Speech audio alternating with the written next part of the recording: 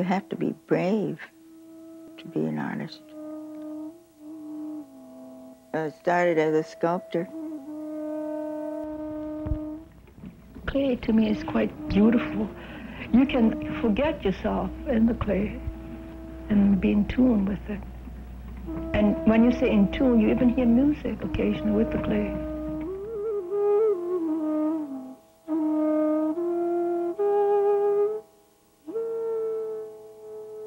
My second husband died, and after that I became an artist.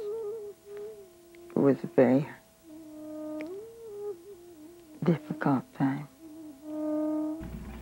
When I first heard it, it was kind of a shock, you know.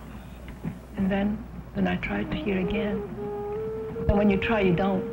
When you let things happen, naturally it does work. It's like poetry, I think, working in clay. I am the wind along the grass. I am the stream. I am the white clouds floating upon the blue sky. I am the ocean's roar. I am the cry of a bird. I am a waterfall. I am a tear. I am a river on its way to the sea. If I'm going to put raw clay in, I get a piece of paper, maybe paper towel, and wrap the beads like that, and I drop it in. And this I kind of enjoy because I always feel as though I'm sending a message down. So I just drop it in like that.